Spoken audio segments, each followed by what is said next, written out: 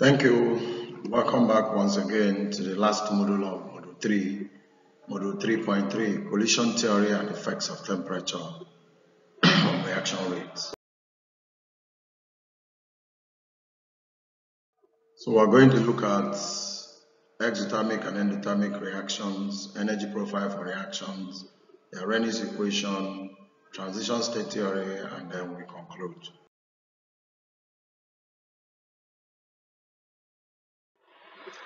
Collision theory and effect of temperature on reaction rates. As the temperature rises, the average speeds of reacting species increase. Like I said, once the temperature increases, their kinetic energies will increase. Consequently, there are more collisions per second, and this results in increase in reaction rate. Remember we said that in module 3.1, that as temperature increases, the kinetic energy increases and collision increases, and reaction rate also increases. The increase in collision frequency seems to explain the increase in reaction rate as temperature rises, but does not explain how rapidly the rate increases. In fact, the rate of many reactions doubles for a temperature rise of only 10 K, that is 10 Kelvin. So you can see, once there is a difference in 10 Kelvin temperature rise, the rate of reaction doubles, and that's what we want to find out. What we want to see if we can find the reason for that. Since it is clear that the simple collision theory cannot account adequately for the increase in reaction rate as temperature rises, how then are we to explain the molecular terms, the relatively large increase in reaction rate with temperature? That's what we're trying to find out. During a chemical reaction, bonds are broken first, and then bonds are formed, and energy is required to break bonds and start this process, whether the reaction is exothermic or endothermic. We will see exothermic and endothermic reaction. Therefore, it is reasonable to assume that particles do not always react when they collide, since they may not have sufficient energy for the necessary bonds to be broken. So we're now looking at something separating collision and reaction. What this theory is now telling us is that, fine, there must be collision before reaction, but again, it is saying that while the temperature increases, the reactant molecule speed also increases as kinetic energy increases. So which means collision will also increase. But what it's saying now is that not all collisions will lead to reactions, because bonds must be broken before reactions can take place. So there must be something that will guide for us to know those collisions that are able to go into the reaction. So it means that a reaction occurs only as a result of those collisions between particles which have more than certain minimum amount of energy, known as activation energy. So this minimum amount of energy is known as activation energy, and it is only those reactant molecules that collide and have more than this activation energy that can go into reaction. Now, this is exothermic and endothermic reactions. You can see the reaction profile. Look at the reactants energy on the y-axis, reaction time on the x-axis. Look at where the reactants are above the products. I will see the activation energy is the EA. So the reactants must, surpass this activation energy. It's just like somebody who is climbing a hill. Depending on the steepness of the hill, it is only those who have the strength can climb that hill. For example, that hill behind the hostels, where students go for mountain climbing during the weekend, sightseeing. It is only those. In fact, all the students who go for that, most of them don't even get up to the top of the mountain. So the top of the mountain can be taken as the apex. At the top of there to the reactants is what we call the activation energy. So you see the reactants going into products. When the energy of the products are lower than the energy of the reactants, the delta H, the change in enthalpy of the reaction, will be negative. And when it is negative, we say it is exothermic reaction. That is, gives heat to the surroundings. Whereas the second diagram, look at the energy of the reactants is lower than the energy of the products. And we have endothermic reaction, that is absorption of heat from the surroundings. So if the activated energy is very large, only a small proportion of molecules have enough energy to react, so that reaction proceeds very slowly. But if, however, the activated energy is very small, most of the molecules will have sufficient energy to react, and the reaction will proceed very fast.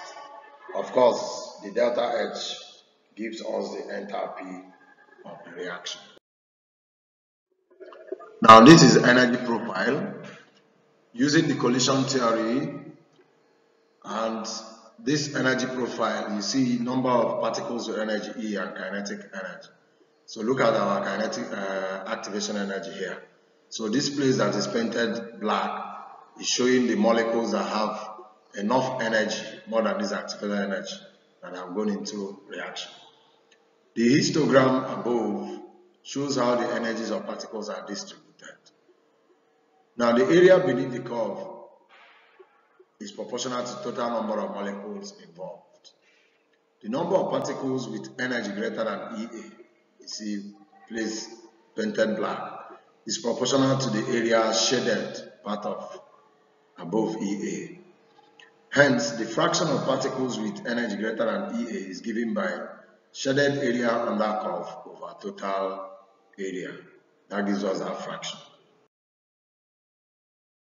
Now, it is this fraction we're talking about that Maxwell and Boltzmann used probability theory and kinetic theory of gases to calculate this number of molecules with energy greater than EA, and is given by E to the power minus EA over RT.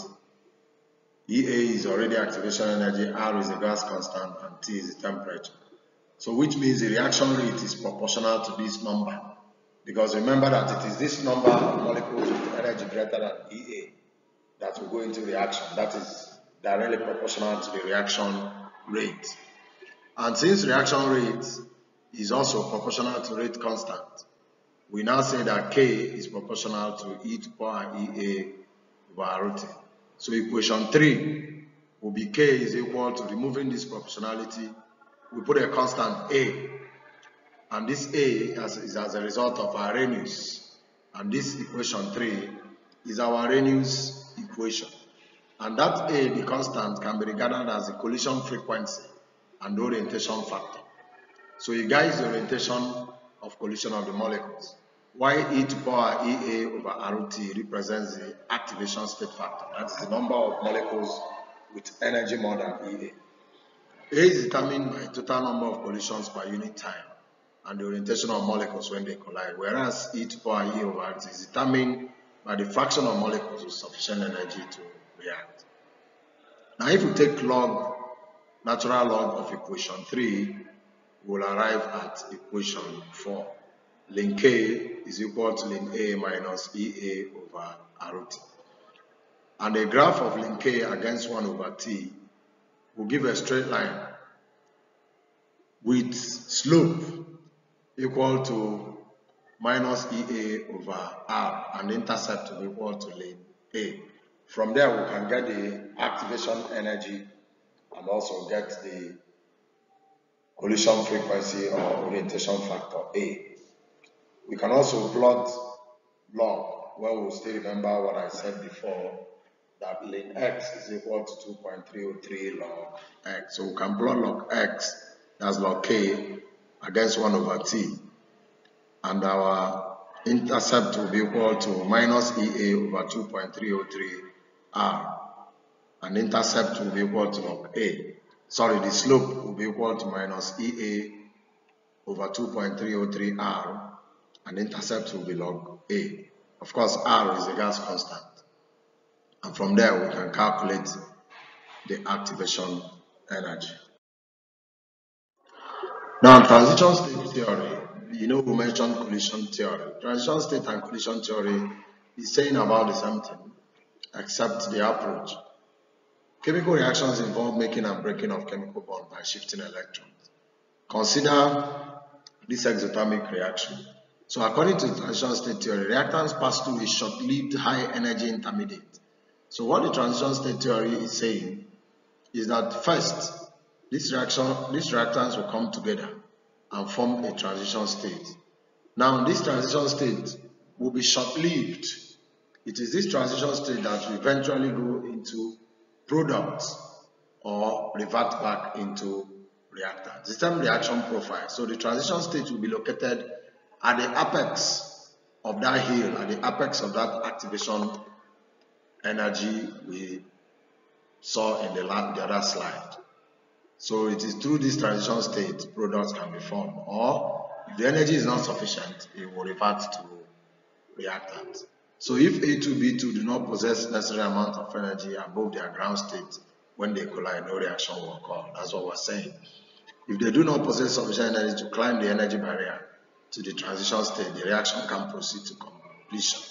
If they do possess, the reaction will proceed to completion, with the release of an amount of energy equal to the activation energy plus E. The reverse of such reaction requires a net absorption of energy. This time now becomes endothermic. The reaction is endothermic, and if energy is absorbed as heat, it will now be 2AB giving A2 plus B2.